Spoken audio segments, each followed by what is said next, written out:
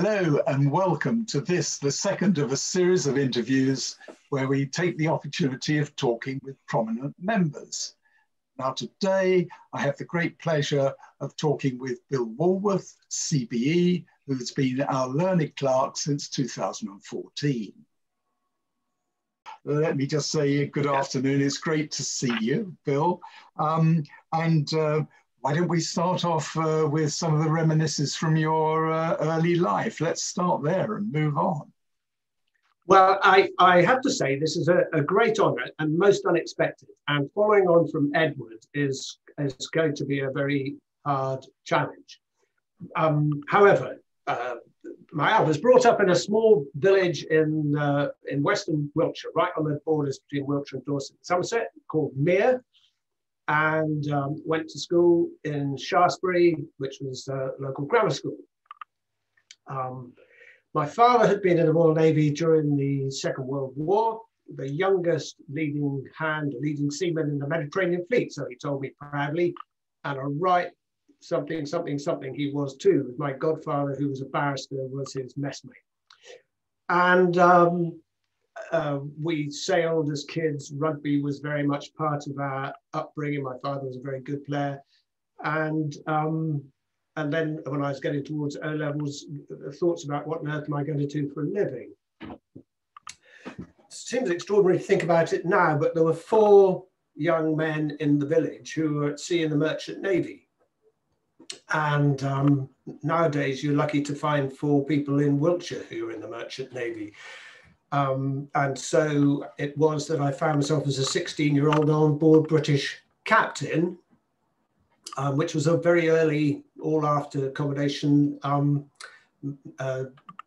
early large crude carrier at 60,000 tons.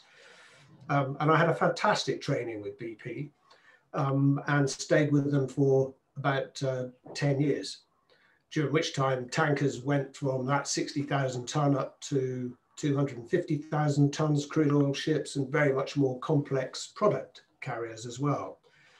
It was great fun and a phenomenal training. I left in 1978. I have to say, slow steaming in the oil crisis of the late 70s didn't do me any good. Round to the Persian Gulf and taking 3 months about it, and then the same amount of time coming back. So I left and joined the RFA, and it was actually... how difficult was that, Bill? How difficult was that to move out of BP and join the RFA? I found it really easy, and I arrived just at the right time. The Navy had withdrawn, or the UK had withdrawn from our foreign bases, and the Navy was turning expeditionary. I was working out of the UK and taking its logistic train with it. And as I said, I'd had a very, very good training with BP, and I slotted in very quickly.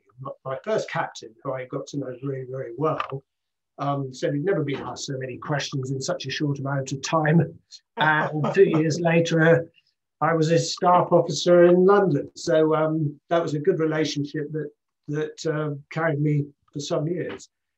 The RFA in those days was changing. It was having to, as was the Navy. And then we got to the Falklands War, where the RFA were, virtually all of us were used in one way or another, either in RFAs, virtually all of which ended up going south, or in the ships taken up from trade running the Navy teams, which was my job in a ship called Saxonia, which was a beautiful reefer carrying bananas from the West Indies to Europe and commandeered. But when I came back, I went straight into the RFA headquarters with the task of writing the drafting, rather, the RFA report of proceedings on what had happened. And the RFA had performed exceptionally well, but we knew very little about warfare and weren't expected to. So the outcome was really to be a truly expeditionary in the Navy had to be able to take its fleet train with it, which it hadn't had to do since the Second World War Pacific campaign. And that involved spending a lot of money training RFA or taking the whole wreck task into the Royal Navy, Right. as opposed to the auxiliary.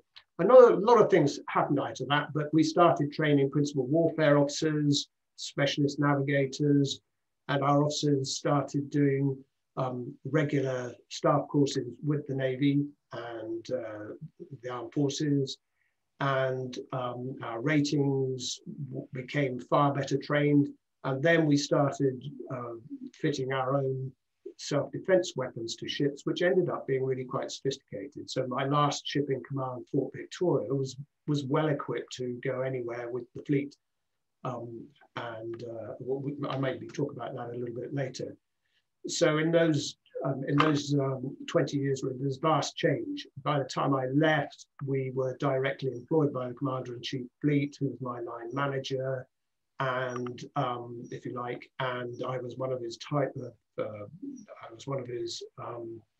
of fighting arm, and the RFA was another part of the Navy with the Fleet Air Arm, the submarine service, and the surface Navy. So that's how it all changed over those 20 or 30 years to the organisation it is now. And I know that we're very proud to be, I say we, the RFA is very proud to be affiliated to the fuelers. It's been a great relationship. So there's me with a foot in both camps.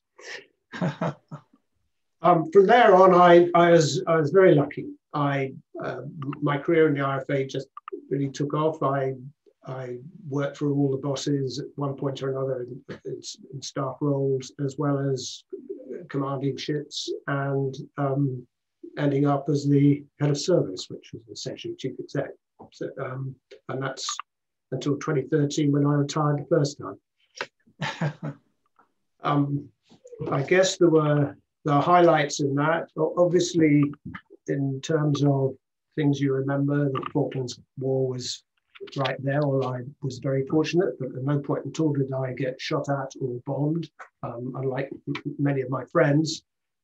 But we had some exciting times in Saxonia. It was a ship with an absolutely brilliant captain who had very little idea of what was going on in the general war aspect of it, but was a wonderful shipmaster.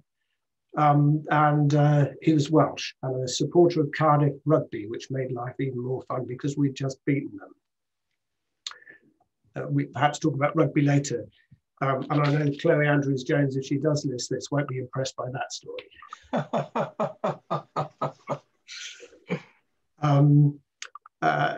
So the Falklands were a great highlight. As I've said, in professional terms, I enjoyed it, even though I lost a couple of friends, and it was pretty disastrous for a lot of people. It was a huge success for the country, and the RFA did exceptionally well. I think other things I did which were really interesting were I got involved in my first command in Sir Galahad, the new Sir Galahad. Really? Plus the other one. We started off in northern Norway with the Royal Marines for 3 months, playing, exercising in the old forward maritime strategy where the Soviet forces would come streaming over the border in the Finnish wedge, and NATO task force and the UK Netherlands maritime Marine Force would fight them off with the Allied Command Europe team. It was all very exciting stuff, and driving up and down Norwegian fields in the middle of the night with a ship full of Royal Marines and helicopters buzzing around over the top. It was fantastically exciting, as well as professionally very demanding. And we made some great friends up there. Although one of the most extraordinary things that happened was we just had a Sunday morning, and we were at the top of a field. It was blooming freezing cold, and I was out on the open area on the side of a bridge called the Bridge Wing, and what I thought was a Royal Marine, but wasn't, came out on the Bridge Wing. He was a lieutenant colonel and the boss of the team who were on board. And he was, then I realised he wasn't a Royal Marine, and I asked what his background was, and he said, "Oh, I'm a REME. I said, oh, my best pal at school went into the REME. But I said, I'm not going to waste your time telling you his name because I haven't seen him for 40 years and the Army's an enormous organisation. And Henry said, well, come on then, try me. And I told him his name, this guy's name, and he said, Smarty. He might have been your best mate at school. He's my best mate in the Army. There and then phoned him up. I hadn't spoken to this guy since, as I said, for many, many years. And there we were. There's a bizarre situation. He was somewhere out of the Middle East, and we were at the top of a field in Norway, chattering away. It was so funny. Anyway, but then we ended up getting sent to Angola in the final stages of the Civil War. Sir Galahad was there as a getaway ship, really, and logistic hub for a group of Brits who were there to help. We're under the command of a Nigerian Major General who was commanding the United Nations force there, and our role was to facilitate 8 troop contributing nations who were going to police the disarming of the guys who were coming in from the bush. So that was the main task. But I had a very, very enterprising executive officer who knew I didn't want us just to sit alongside daydreaming, and we had to go up to. We were based in a small port, a large port actually, down in the south of Angola, but had to go up to Luanda. And while we was there, he traipsed off to the United Nations to say, well, we've got a ship full of stuff going back with loads of space if you want stuff moved. But he came back with a big grin all over his face and said, right, I've got something we can move, but I've also got us 3 cars, a minibus, a truck, and a Toyota Land Cruiser for you. And that's the cost of the freight. So we were mobile. Once we got back, we had our own vehicles, so we didn't have to borrow them from the Army. And from that, we were able to help build a school out of rubble and rocks for children, street children, of which there are very, very many. And working for another NGO, we helped an enormous amount with the non-governmental organisations and the charities.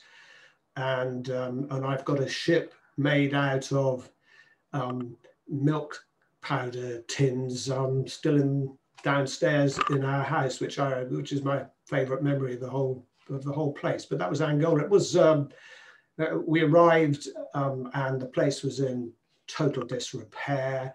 But just the money that we brought in, for 600 Brits brought in money. I know it's a desperate situation, but was able to seed some kind of industry just in the town that had been dead for several years. Well done.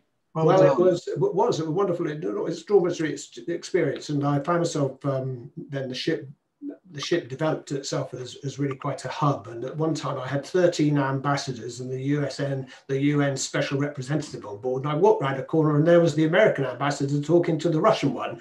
I'm really, really sorry, sir. Normally you had an ambassador join a ship, there's bells and whistles and jumping up and down. And there I had 2 from the biggest nations in the world. I didn't even know they were on board. Anyway, it was a fabulous occasion and one of those memories. And so if I ever meet up anybody from that trip, we always go straight back to it. It was absolutely fascinating, and seeing politics and refugees and the desperate situations that people have been forced into, and street children begging for food is not a pretty sight, but I'm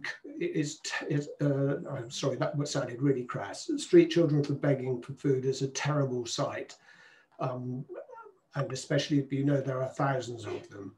But we work very closely with the non-governmental organisations to try and alleviate the misery that these poor children were in, and helping to shepherd them towards refugee camps or schools or something. But they were tiny ones who were just left by their parents, or not left by their parents, who were lost during the Civil War.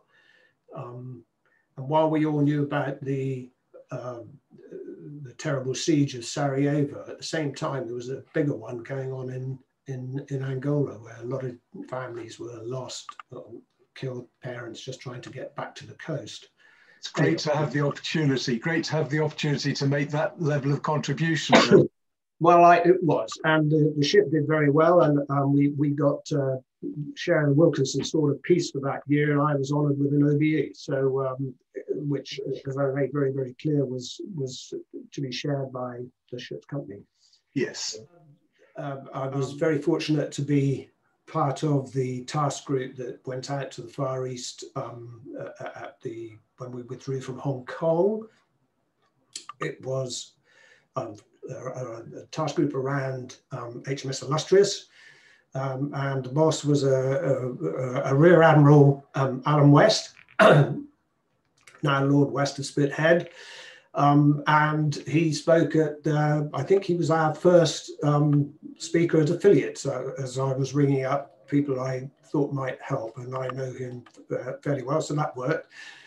And that was, again, a fascinating trip. We worked all the way around through the UK, through the Mediterranean, out through the canal, and out as far as Japan, working with all the navies that we were friends with all on the way out. And I was driving a ship called Diligence, which was a forward repair ship and diving support ship, and the most ugly and slow ship in the entire task force, if not painted grey with a number on the side. But it was huge fun, and we were not quite fast enough to keep up with the task group when they were trotting along, so we used to detach ourselves. And I knew enough about how the game was played to make sure that if we weren't with the task group, we were sitting in a jolly good port somewhere. And I do remember the captain of the aircraft carrier coming up and accosting me at a reception somewhere and saying, right, I know you'll never tell me exactly how fast your ship can do, but would you please make sure that if you do fall out, that you're over the horizon when the Admiral walks on the flag bridge in the morning, so I don't get it up. What's that shit doing over there? And you complied, of course. Naturally, it was easy to comply with that one. But that was, we talked earlier about things that make you laugh and things that startle you. We were also, our principal role out there was as the submarine support ship. So we had HMS Trenchant, and whose captain was a very good pal of mine anyway, so that was useful. And we ended up in Subic Bay, which had been an enormous American naval base and air station, and had been featured it was a major role in the Vietnam War. By the time we arrived there, it was back owned by the Philippines as a free port. They were very pleased to see us, but we'd been well briefed on our role, and it was not to have a great time in Subic Bay. It was there to show UK support to our former and current friends in those waters, and to continue to display that level of friendship. And the defence attaché said to David, the captain of the submarine, and I, right, tomorrow morning, so tonight there's a reception in the blah, blah, blah. Tomorrow morning at 9 o'clock, there'll be a press facility. Bill, can you do it on your flight deck? Yes, that's not a problem. Lots to be local press, don't worry, nothing particularly serious, but just don't tell them your boys are looking forward to going into the bars. So when David and I strolled onto the flight deck the next morning with the defence attaché, there were about 30 cameras there. And he'd rather underestimated exactly the level of interest. And so it turned out that a very keen young journalist was the Philippines equivalent of Good Morning Britain, or one of the major shows on the television. And first question up was to the captain of the submarine: have you got any nuclear weapons on board?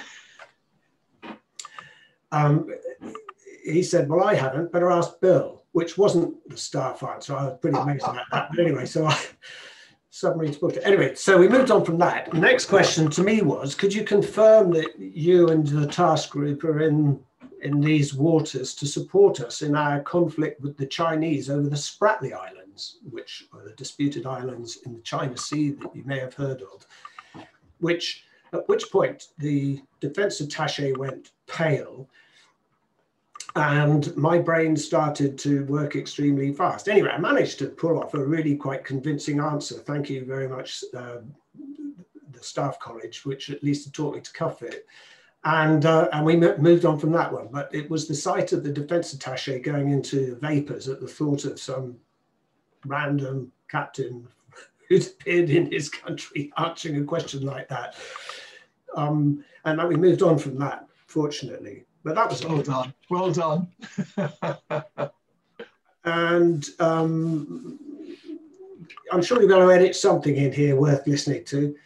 And my final trip to sea was after another spell in the fleet headquarters as a director of RFA operations. I was driving a ship called Fort Victoria, which is actually affiliated to the Carmen.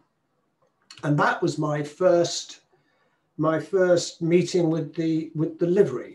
And my boss phoned me up and said, we're now going to be affiliated to a livery company. And this was before the RFA had ever been affiliated to livery companies. And I said, oh yeah, really, what's that about? And with slightly more respect to my tone than that. And he said, well, this is what it's about. Do you want to be the first ship? I said, well, sure, we're up for anything in Port Victoria, bring them down. So we were in Portland preparing to go to work up before an operational deployment. So everything was being washed, brushed and exercised. Everybody was rushing around madly. And the team from the Carmen turned up, by which time I understood what was going on. And I told as many of my guys as I could possibly do, but they had a great time on board. They emptied the wardroom bar and then all jumped in their cars and drove home again. So that was my first contact with the livery. Not much has changed, Bill. Not much has changed in some respects, no. And then I became head of service and was invited to a number of tours. And absolutely one of the highlights, without a shadow of doubt, was Stuart Goldsmith's installation, which is a wonderful affair. And I thought, wow, this is terrific. At that stage, I had no idea about the professional side of the fuelers. I just thought it was a cracking evening out.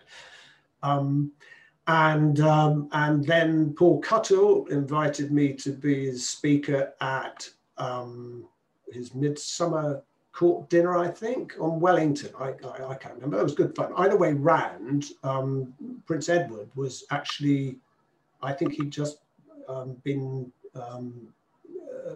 enrobed as an honorary liveryman. Yes. Enrobed, not the right word, but anyway, he'd just become an honorary liveryman. Either way around, I was under a fair amount of scrutiny because he was Commodore-in-Chief of the RFA, and I'd organised his visit to one of our ships to present our Royal Standard when I was head of operations, and then I'd called on him every 6 months throughout my time as head of the RFA. As I said, he was Commodore-in-Chief, just to keep him up to date with what we were up to and to let him know the kind of issues that we really wanted him to throw his weight against if he was talking to the right people. Which, as it transpired, was a useful connection when I joined the RFA. So, when I retired from the RFA. So it was a useful connection when I retired from the RFA. So I had 5 years as the boss, and during that time we were very, very operational. If you want, it wasn't that long after. Well, during the whole counter-piracy, there were still huge issues with transits in and out of the Gulf. And so we went out in a task group. My ship, Fort Victoria, was very, very well equipped. And we had 4, sometimes 5, and the headquarters of 814 Naval Air Squadron, which was all Merlin. and we had 2 Royal Marine boarding parties for inspecting boats, ships, dhows that we wanted to find out what they were up to. That was fascinating business. We were 500 miles away from the aircraft carrier, which is about as close as you want to get to one if you're in another ship, and roaming up and down the Somali basin and the coast off the Oman and the Yemen, keeping outside territorial waters, but on intelligence-based stopping dhows and sending our boys over to them, which led actually to one fantastic occasion where we got a message back from the boarding officer that the dhow was a bit short of water and could we help. Within seconds, a pallet of water bottles had appeared on the deck and cranes were rigged. And I said, no, stop. We're not going to do it like that. There's a photograph in this and an illustration of how the Brits are doing stuff. So we slowed the ship right down to 3 or 4 knots, walking pace as slow as we could get it. And I told the boarding officer to get the dhow to drive up towards alongside us, and the guys on deck had to use the deck hose, and then they had to attach another. And we passed them a hose from our deck to the deck of the dhow. The put-on captain was standing on the back end of the dhow and then rushing forwards, and his boys were all standing on looking astonished as this massive ship, and they were down there, we were up there. Everybody thought I was completely bonkers, but the ship nearly heeled over by every single person who could come out and watch did. And of course it was a great reference to the fact that the way we put fuel across was by 6-inch hoses from damn great derricks on the side of the ship to the receiving points on warships, and we took fuel the same way as well when we were deployed. So it made a fantastic photograph, and it was published in the Sun on the second page, where they normally had other things published. But anyway, we made the national press with a photograph of this. Terrific, terrific, absolutely hilarious. And the boys were all convinced after that I was completely mad, not just pretended. But anyway, it was a great occasion. But we roamed all over, as I said, on that trip, including a fascinating period working with the Indian Navy for a couple of weeks with visits and fascinating. One of those scenes that you never forget was a reception in the naval headquarters in Mumbai, which was a beautiful green lawn at sunset, ladies dressed in beautiful saris, the men as smart in the white, and a wonderful band playing in the corner, and cocktails with the moon shining down. I shall never ever forget it. And then as I said, finished that back to the headquarters to fight off commercial raiders who wanted to take the RFA away from the Navy, but we managed to beat them off too. Well done. So that was the RFA. Did I ramble a bit then, Michael? I'm sorry. No, not at all. Not at all, Bill. No. Was there enough out of that? All good, fascinating stuff. Was there enough out of there to get us? Oh, yes. Absolutely. Absolutely. Right. Do you want to get on and talk about livery and joining the Do you want to know you said what I do for my spare time, all right? Yes, okay. Let's do that. Right, yes, so if I say to you, okay, Bill, running alongside your livery activities, what else is currently interesting you? I'll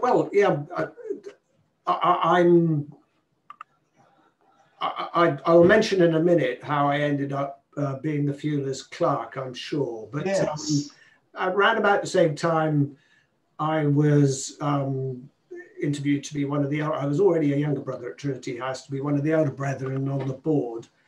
And I do that, and that includes the 2 charities. We're the biggest donor charity in the maritime sector. I'm also on the examiners committee, where we set the voyage and navigation standards for around the UK and in harbours. And that involves 1 week a year disappearing off. We used to go off in one of the tenders to visit lighthouses and lightships. That was always good fun. Unfortunately, this year it was suspended for quite reasonable reasons. So we did it by road instead. But that is a fascinating reflection back on what I used to do for a living. One of the more interesting ones of those is that we also act as mariners' assistants in Admiralty Court, where these days very few navigational incidents end up in court, but they do. And back in July, two of us were assessors at Admiralty Court on a spectacular collision, and it was fascinating stuff. I mentioned my father's best pal, who'd been in the same mess deck as him in HMS Liverpool. He was at Queen's Counsel and a leading light in Admiralty Court, and took me to see him in action one day when I was I had one stripe then. And at the end of it, he said, what do you make of this? And so what do you think about it all? And I said, well, first thing is, if anybody ever invites me to be an expert witness, I shall decline very smartly after seeing what you did to one. It didn't cross his mind, and certainly didn't cross my mind, that I might have ended up sitting on the other side of the bench. But anyway, it was good. And all I could think about was him and my father, from whichever dimension, above or below, looking at it and shaking their heads. So to do that, I was then asked if I'd chair something called the Maritime Skills Alliance, which is essentially the skills organisation for the wet bit of the shipping industry, or the maritime industry, really from harbour through to all the different various ways of going to sea around the UK coast, inland waters and deep sea. We've got 26 members, something like that. From that, I ended up chairing the Maritime UK People and Skills Group.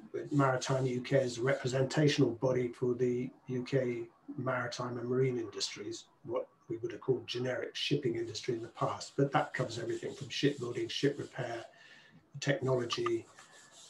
Huge focus these days on automation, huge focus on green energy and solutions to transports of ships, and Chris Lefebvre is very interested in that, as are other members of the Fuelers, and how we man to the future. And the other major drama going on at the moment is COVID-19 related, where we had men and women scattered around the world trying to get off ships, to get home to their families, or on ships to relieve the guys who want to get off. Yes. People being made redundant, people are going off pay, people have been away from home for a year and are exhausted and miss their families. And so if you live in a small village in somewhere that hasn't got a mobile phone mast, you're completely snookered, and you can be stuck in a harbour somewhere and unable to even go ashore. So it's disastrous. And a lot of UK guys, people are being made redundant. So all of the ships swinging around anchors that you see off Bournemouth and Weymouth and Lyme Bay, a lot of the people who used to work on those have already been made redundant. So it's pretty awful scene. We're looking at how on earth we can retrain them and to keep them in the industry. So that's the Maritime Skills Alliance, Maritime UK, which I chair. I'm the principal of a small sailing charity, which the Fuelers Charitable Trust are kind enough to provide the fuel for our rescue boats. So it was set up in 1974 by a policeman, a sergeant in the local police, to try and introduce young people from this estate in particular into being on a boat. It's not sailing. Is seen to be a rather expensive sport, but it is fabulous for learning about teamwork and your own self-confidence and self-development, and kids very young can progress. So you can move from an RYA qualification very young and be helming a boat when your mum won't let you out on a bicycle on your own. And it's hugely beneficial to the children. It's great fun for us volunteers, because most of us were Navy or Merchant Navy, and it's crap when we're all retired, and do a huge amount of good. So the Charitable Trust Fund are very kindly contribute to our rescue boat funds. Very worthy cause, Bill. Well, it is actually. It does, and we count our success as the number of children who get the qualification and the number who end up going to sea or into the maritime industry. So it's good. I also beat up shipwrights and master mariners and Trinity House for money, and I'm pleased to say it was very successful as well. So that was another livery connection that came in handy. Brilliant. Then there's rugby. I played for the Bath Club in the 70s. I was not a first team player by any standard, but I loved But you did play for them once. I did play for them once, indeed, on a county day when most of the first team were off playing for Somerset or Gloucestershire or Dorset Works. Anyway, that was good fun. But I played a lot of rugby in South Wales as well as around the west of England and the other good clubs. It was great fun, and I ended up playing my last game at 42, having gone from wing 3/4 to Bath for hooker for Northern Gypsies, which was anyway. There we go. That was rugby. I played tennis, but I came off a bicycle, having I rode a bike from Land's End to John Groats in 2004. I just was feeling a bit of a loose end on a Friday, bought the bike on the Friday afternoon and set off on the Monday. Good gracious. It wasn't really very well planned at all, but it took 12 days. It was the most therapeutic thing I've ever done. But because I hadn't told anybody I was going to do it other than Jane, it was met with disbelief and get out of it. Don't talk so much about it. But actually it was a phenomenally interesting thing to do. And pedalling downhill into John Groats was one, because of the strength of the wind. It's one of those experiences that you don't forget. That was huge fun. So those are the sort of things I do when I'm not doing my fuelers time. And how did you join the livery anyway, Bill? How did that all happen? I mentioned the connection with the Earl of Wessex's team. His private secretary was going to retire, and the Earl of Wessex had a reception for him at Buckingham Palace, to which I was honoured to be invited. At that reception, I met Sir Anthony Reardon Smith, who asked me how I was enjoying retirement. This was about 6 months in of retirement, I would guess. Well, after you've been as busy as we've been, and I hadn't really planned it too much, walking the dog along the beach was beginning to wane as fun. And so he told me about the fuelers job, 3 days a week, sounded fun. And my wife rather reluctantly agreed. She had got ideas of what she wanted me to do, which involved her allotment in the garden. And I'd been predominantly a flat dweller until we got married 10 years ago. And so the next thing I knew, I was really sitting in front of David Port, John Ingham, and explaining why I thought I might be the answer to the fuelers' prayers. How wrong I was. But anyway, then a hilarious occasion, whichever court it was, and I can't recall, Dennis was still master, I think, and announced with great aplomb, apparently in the court meeting, that perhaps you'd now like to meet our new clerk, at which point Stuart, who was late for the meeting, opened the door and walked in. Immediate past master, I think. At that point, no, it's not him, get out of the way. And then I was wheeled in. The first year was traumatic for everyone, particularly poor Neville, who was the master, who was learning how to be master at the same time as I was learning how to be clerk. I have to say, though, Neville and I agreed to become friends, or rather he agreed to be friends, not too long afterwards. And I'm pleased to say it only took Joy till about 2018 to forgive me for not getting a proper seat in the United Guild Service. But I enjoyed their company hugely. and if my CV ever gets as complicated as Neville's, I will be in serious trouble from my wife. So I started in 2014, and the first major event I helped organise was the Royal Charter dinner in the Guildhall, which was pretty spectacular. And the first time I wrote a detailed timeline for an event, which looked spookily like an operations order to anybody who'd come back from where I'd worked before. I should add that I ended up doing the High Command Staff course in 2001, which was the senior staff course that the armed forces could provide. And I put all my tertiary education down to defence, and I was remarkably lucky. And that, of course, where the Earl of Wessex presented the Royal Charter to the funerals. And you asked me where that connection might be useful, or might be useful. Of course, Neville Chamberlain had asked His Royal Highness if he would consider being Master, and he had responded in enough of a positive way to be worth pursuing. And in the discussion about, well, how on earth do we go about it from now on, I was able to provide the answer. I'll ring up his staff and we'll take it from there.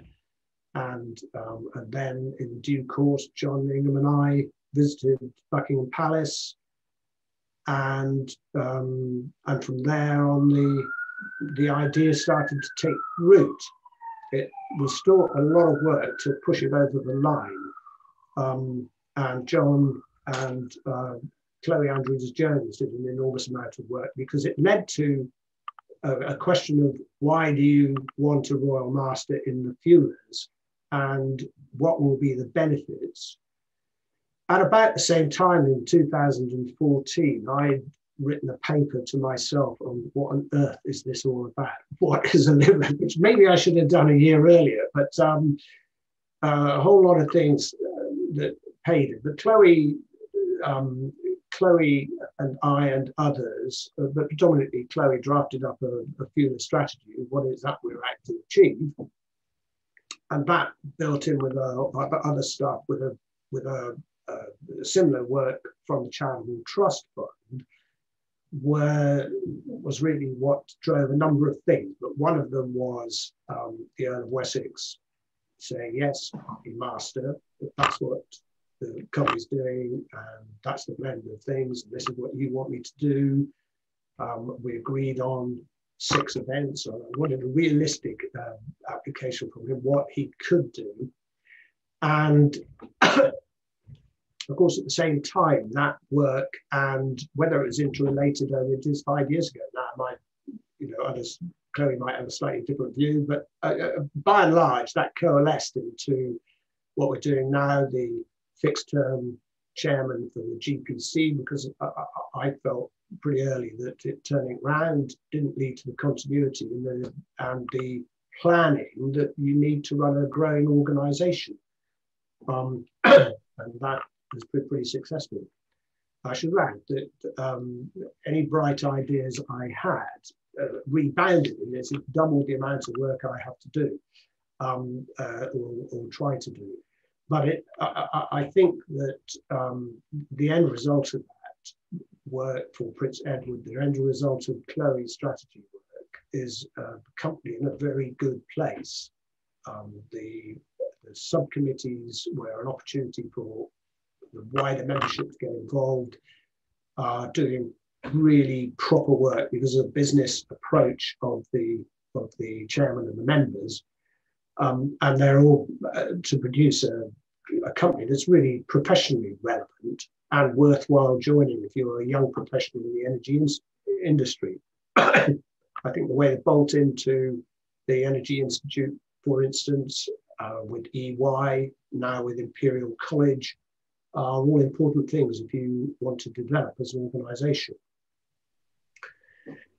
I think that, so that professional side, I've admired since I first got involved with the fuelers. I thought industry group and the conversations, even if you know nothing really at all about the energy world, you learn from them. And I can now have a relatively intelligent conversation about energy with people who know less than me, which is a substantial number of the population, amazingly. After the privileges, benefits of sitting in on conversations. And of course, the conference last year was fabulous. I think the advantage with Imperial College went very well the other day, and that's something else that can be developed, and things along those lines. And the level of industry visits, even though I haven't been on too many of them, they are just what our younger members or look for as how they develop their networks, how do they build their own understanding. So I think the company's in a really, really good shape. May I talk a little about the Charitable Trust Fund? Yes, please do. Yeah. So the Charitable Trust Fund, I think, for a variety of reasons, the trustees are superb. It's just about the best bunch of trustees I've seen in a small charity in terms of their understanding of what's required and the business-like approach to it all. There's a tendency in smaller charities to think to forget that actually you're dealing with large amounts of money in important subjects, and the same principle should apply in the charity as they do in business. But unfortunately, too often that gets forgotten. That's true. I think the general level of support scrutiny has become outstanding, and I think the 6 projects work that for the Royal Year it is superb. It's excellent, and I would encourage anybody who hasn't donated in time or finance to track it, because it's doing good at a time where we really do need to be helping our young people. But the span running from Platanos School through to young people, not necessarily so young people doing master's degrees, is a pretty wide span, but it's all encouraging them to make the most of themselves, and with any luck, come and join the energy industry, which when it comes back to it is what we're all here for, to promote the energy industry. So I'm a huge advocate of the Charitable Trust Fund. I think on the formal side of the company, I will say, and it's no secret, that I think that the balance of the company between the informal and the formal, if you look at it as a beam, is possibly a little bit more on the formal side, not enough on the informal, but we try and work on that. But the formal is huge fun, and I love it. And I have to say, the installation last year at Mansion House, with our small team, who we built up over 5 years, of Joanna and Kristen and the team at the Mansion House, and we had a whale of a time as well organising it and watching it going so well. So that, I think, in terms of organising stuff, that was right up there for me in other stuff I've done, because it all went so well. But I could look around and see 300 odd people having a great time as well, which makes it all worth it, especially when we actually did finish and headed up over the road. We ended up with a huge bunch of fuelers, the 6 of us, because their husbands came too, having a fantastic after-game beer. It was a great occasion. And so what about the future fuelers? I think that membership is growing. I think Alan Dowdell and Dermot, who sadly has to leave us now, Alan Dowdell has, as we talked about, used business methods to market the fuelers, and persistence and, as I said, a business approach to marketing has kept us with more members than we started the year with, whereas at one point we were anticipating losing members as a result of the ghastly business that's going on at the moment. And while that may still prove to be the case, the fact that we're where we are, and that with Alan's methodologies, and then with Guy Sawyer coming in to look at how we keep members, and the hard work of industry, well, I could go through the whole lot really, are all adding to the why become a fueler question, are all giving answers to why should I become a fueler. And I think the company stands in very good stead. And if we can get past this ghastly business now, the professional side, the company has stood up, as has the charitable trust fund. I mean, the professional side has stood up, has kept grinding out despite all the handicaps. I think it stands in very good stead for when life returns to whatever normal becomes. Indeed, indeed. Bill, that's been absolutely fascinating, and I echo your sentiments completely. I think that the fuelers, because of your tremendous input and the input of others, we're in a tremendous place now to push forward. I think that our livery company and our industry is so relevant to things that have to happen over the next 30 years. And we're in the right place to lead in many respects to ensure that we achieve these long-term objectives. But people will be fascinated with what you've told us over the last half an hour or so, Bill. It's been absolutely fantastic, and we hope that we all get together physically in the not too distant future. Zoom is super, but there's nothing quite like standing in a bar and having a pint. I think you would agree. Would I agree?